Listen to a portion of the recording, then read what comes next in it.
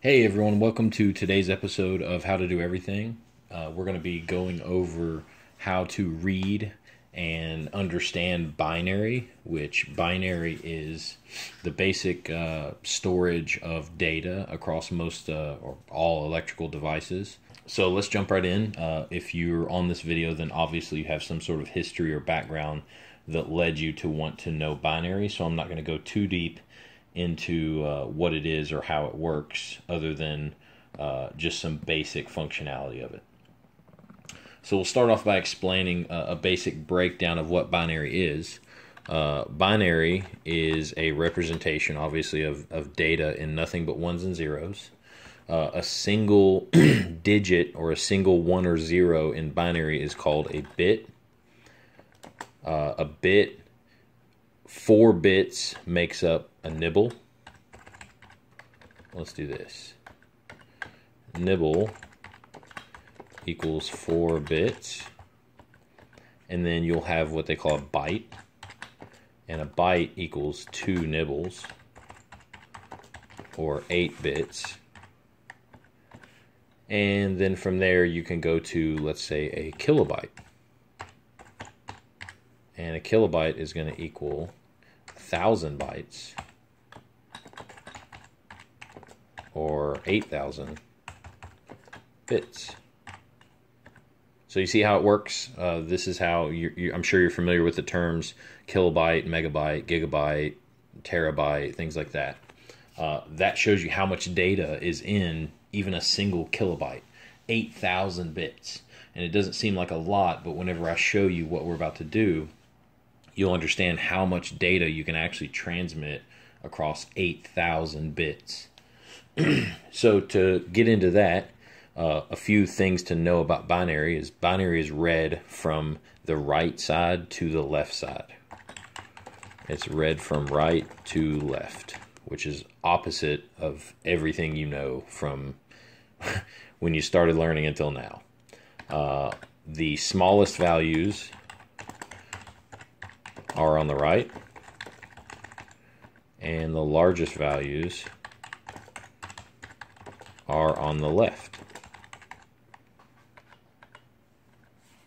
So I'm going to show you this right here, and then we're going to get into it.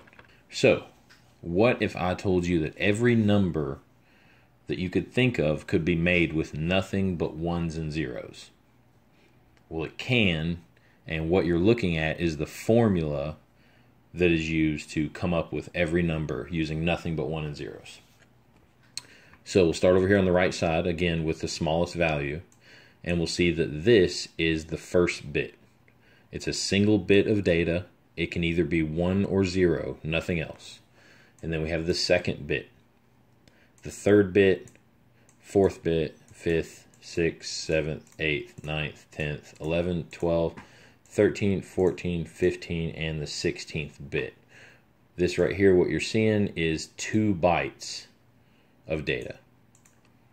2 bytes of data, or 4 nibbles. So there's a nibble there, there's another nibble, and another nibble. And that's the most common way that you'll see binary displayed, is in nibbles. You'll see them in groups of 4. And I'll show you that a little bit later. But first, let's look at what each value represents.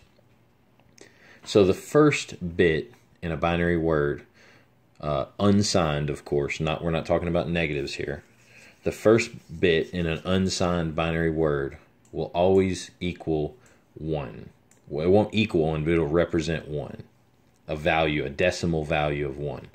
The second bit will equal a decimal value of 2. Third bit will be a decimal value of 4. Fourth will be a value of 8, so on and so forth, all the way up to the 16th bit, which will be a decimal value of 32,768. So I'm sure some common terms that you've heard of, obviously 16, 32, 64, 128, 256, 512, 1024, right? These are very common numbers, and I'm sure you see them on like a 16 gig memory card, or an 8 gig memory card, or 32 gigs of hard drive space, or now we're getting 128 gigs in a micro SD card.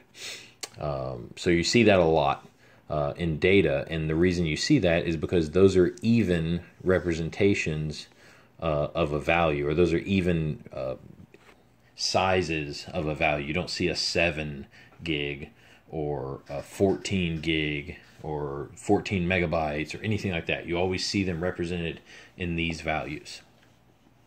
So let's start looking at how the numbers actually represent these values. So what we'll do first is we'll just plug in, let's go to what I said, where any number can be created by these values. So let's create the number 1. Real simple. So we're gonna focus on just the last nibble, or the first nibble here, because we're not going to do any big values, but the same thing will apply all the way across. So just looking at the nibble here, again, a nibble, 4 bits, 1, 2, 3, 4, or reading it from binary would be bit 1, bit 2, bit 3, and bit 4. We're going to put a value of 1 in here. And the way we do that is we'll have a 0 for our last bit, a 0 for the next one, a 0 for the next one, and a 1 for the first bit. And all you have to do to convert binary to decimal is look at your values of your bits and add them up. So there's a 1 in the first place, which equals a value of 1, and none of the other bits are on, which means none of the other values are on. So because of that, all we have is 1. So now we'll look at a value of 2. Again, we'll do a 0 in the in the 4th bit, a 0 in the 3rd bit, and now we'll do a 1 in the 2-bit and a 0 in the 1-bit. So now when we add them up, again, we're only looking at this section, not the one below it. You'll see there's a 1 in the 2 column and everything else has zeros. That means that this binary nibble is equal to decimal 2. Now let's do a 3, and this is where we'll start adding. So now we're going to do a 0 in the 4th bit, a 0 in the 3rd bit, we're going to do a 1 in the 2-bit, and a 1 in a 1-bit. And now what we have is a binary 1100. Again, we read it from right to left, 1100. So a value of 1 and a value of 2 are the 2 bits that are on. So we'll add those together and we'll get a decimal 3. So 1100 is how you read a decimal 3 in binary. And now we'll go on and we'll do a 4. I'll show you all the way up to 8 so you see this pattern that develops. So we'll do a 4. So we'll say 1 in the 4th bit. And now look, we have a decimal 4 here. So we'll put a 1 there, and then 0 and 0. And now if you trace these down, you'll see that that's the 4-bit is high. And you say high as in on or off, high or low. So the 4-bit is high, and it's the only one that's high. So there's a value of 4. And now we'll look at a value of 5. So again, the 4th bit is off, the 3rd bit is on, the 2nd bit is off, and the 1st bit is on. So now we have a value of 4 and a value of 1 that both have high bits. And because of that, 1010 is equal to a decimal 5. So now let's do 6. So again, same pattern. We're going to go 0 on the 8-bit. We're going to go 1 on the 4-bit, 1 on the 2-bit, 0 on the 1-bit. So you see now we have a value of 4 and a value of 2. Add them together and you get a 6. So we have so far decimal 1, decimal 2, decimal 3, 4, 5, and 6. And now let's do 7. So we're going to go 0 on this bit. And now watch, we're going to go 1 on the 4-bit, 1 on the 2-bit, and 1 on the 1-bit. And that gives us a total of 4, 5, 6, 7. So a value of 7 is 1110 in binary. Now, 8 is real simple. We'll turn on the 8-bit and we'll leave all the other bits off. So there you have a value of 8 decimal represented in binary. So 0001. And this continues on all the way up till the end of what you have in your binary word. Now, a thing about binary is if you look at the maximum value you can get out of your binary word is 1 decimal lower than the value of the next bit. So let me explain that a little bit. The maximum, let's say both of these bits are on. That's a value of 3, which is 1 decimal lower than the value of the next bit, which is 4. And if we do this one, let's say all 3 of these are on. So that's 4, 5, 6, 7. So all 3 of these bits high or on is going to equal 7, which is 1 decimal lower than the value of the next bit, which is 8. So basically, if all of these are on, if the maximum value you can get in a nibble is going to be 15, because a nibble's 4 bits, and if all 4 bits are on, then that's 8 plus 4 plus 2 plus 1, which equals 15, which is 1 decimal smaller than the value of the next bit. So 15 will be 1, 1, 1, 1, but then 16 will be 1, and all these will be zeros again, because this bit represents 16, so there's no need to turn on any other bits. So you can start to see a pattern in how every single digit can be represented, or every single decimal value can be represented by nothing but ones and zeros based on this equation in this format of values.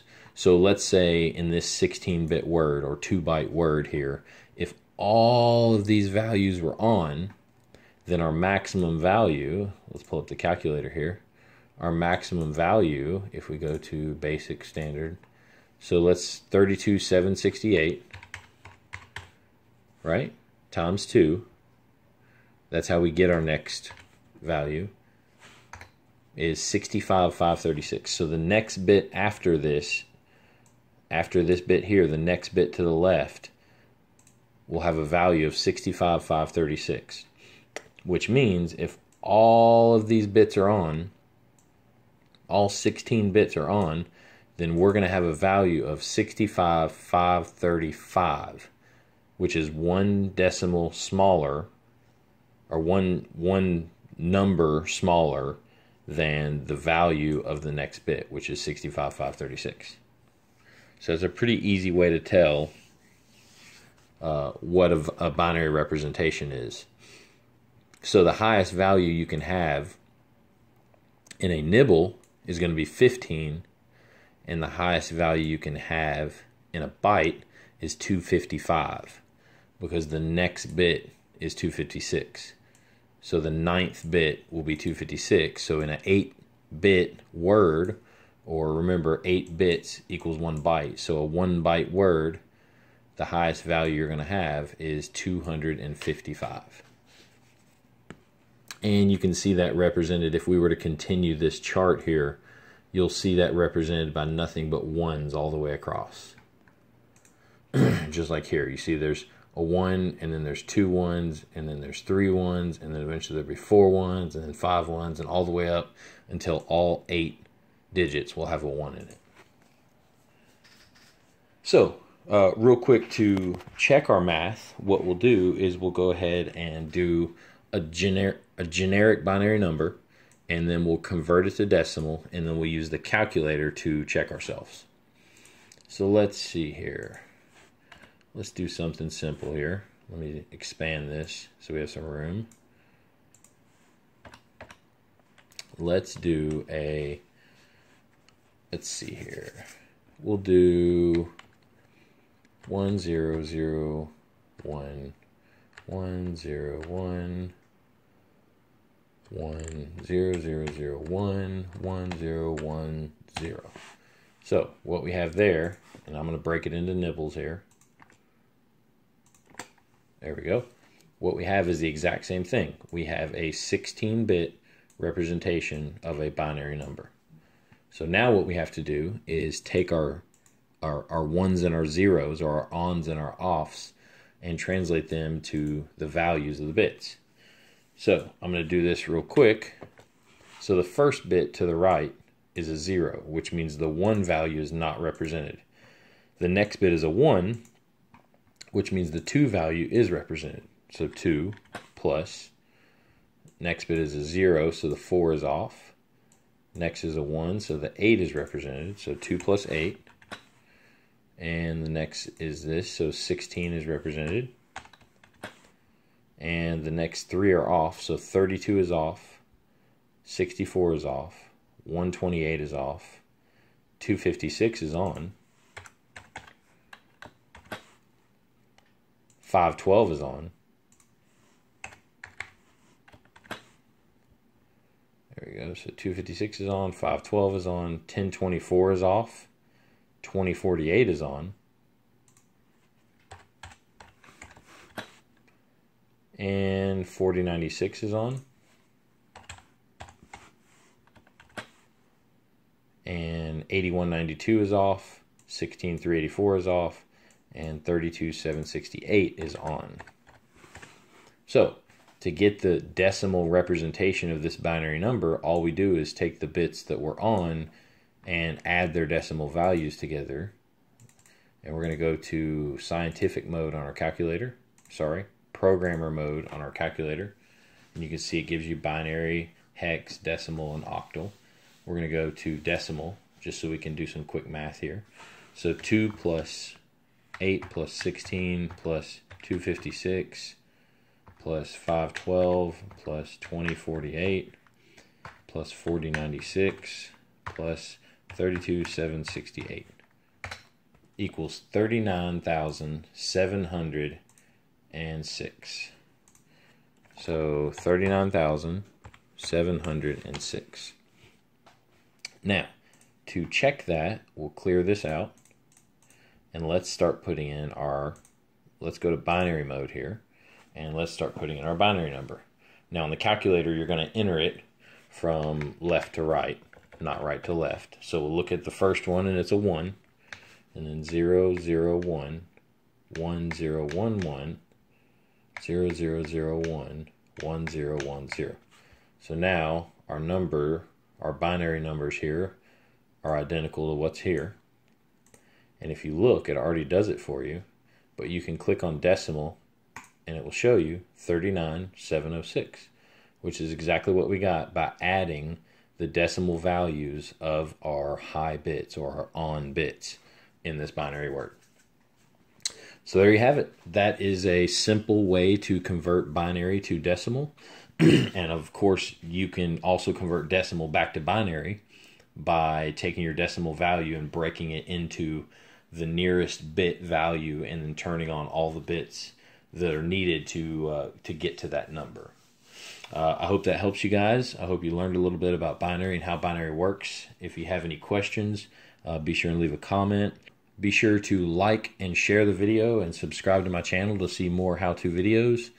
And I hope to see you guys in the next one. Have a great day.